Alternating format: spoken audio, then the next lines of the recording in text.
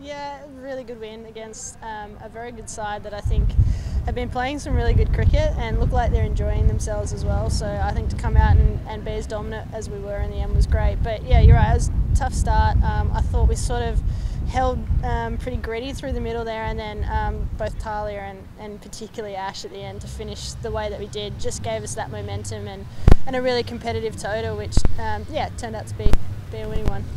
It said about the wind and the conditions here in Wellington. How did you make it batting out there in the windy Wellington? Oh, I think from a batting perspective, it doesn't really phase us. I mean, it just means you probably target one end over the other, and that's not the worst thing. You know, there's a bit of a slope on the ground too, and I think that's a factor. But you know, in general terms, I think like the wicket's a really good wicket. It's a pretty quick outfield, and you're rewarded for shots regardless of the wind, particularly if you play along the carpet.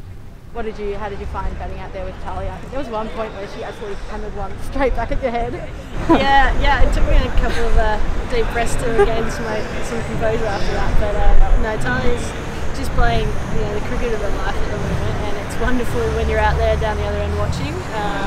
Just the confidence that she has in her ability and the way that she came out and just took the game on from the start. We desperately needed that. And so it was really cool to see her do that. So yeah, it's great. What were you guys chatting about out in the middle? I mean, yeah, she came in at a pretty, as you said, a pretty crucial juncture of the game. Yeah, well, not too much. I think like Tahlia's so clear on her strengths and where she wants to go. I thought she capitalised on anything full incredibly well. I was sort of obviously set, so I was able to kind of like work around the strike and then have a bit of a go when the ball's in my area too towards the end. So I think we worked pretty well, and as I said, it's just really nice being up the other end. And Ashleigh Gardner, that was pretty ridiculous without even considering that she came out of quarantine yesterday. I bet you guys enjoyed watching that from the dugout. Oh, without doubt, Ash is such a weapon for us, particularly in that last 10 to 15 overs, and she consistently does it. I think from a batting perspective, the wind really played into her hands today, but it was also just really clean hitting. She probably showed just how excited she was to be out of quarantine, but to do that after 10 days of relatively nothing and also recovering from a pretty nasty illness. Did Ash say she was feeling 100%? Like, was she, when coming back to the group yesterday, was she feeling all good? I assume so. She had a big smile on her face, and I think she's pretty chuffed to be around a group of human beings again. So yeah, I mean, she trained really well yesterday, and I'm not surprised she performed the way she did today, but it's still a huge effort. How much of a lift did that give you guys heading into the next inning? Yeah, look, I think it was a really crucial win today. As I said, like New Zealand have been playing some great cricket and look really good as a unit. But yeah, this comp, this World Cup, I must say, like it's so competitive and there's so many good teams and teams playing great cricket. So it's nice to start in Wellington with a win. We've got a big game against the West Indies. But yeah, to be 3-0 at the start of the comp, having played some pretty good cricket is great.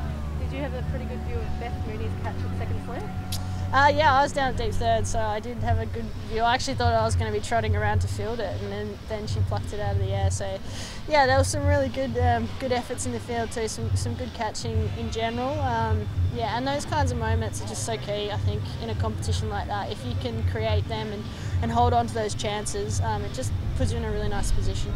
Allegiance inside, would you rate Beth catch higher or Maddie Green catch higher? Well, I got a good view of both of them, to be fair. Different kinds of catches, I suppose. Yeah, that was a great stare from Maddie. I felt really confident that I'd actually got enough of it, and it didn't get anywhere near the rope.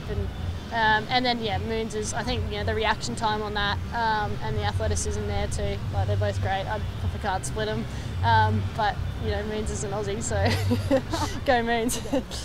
And Darcie Brown, you and her bowling together at the start there. How's it been like having Darcie come into that bowling group, and the same with Tina as well, like you and Shooter having them? Yeah, I thought Darcie bowled especially well today, down the slope like that.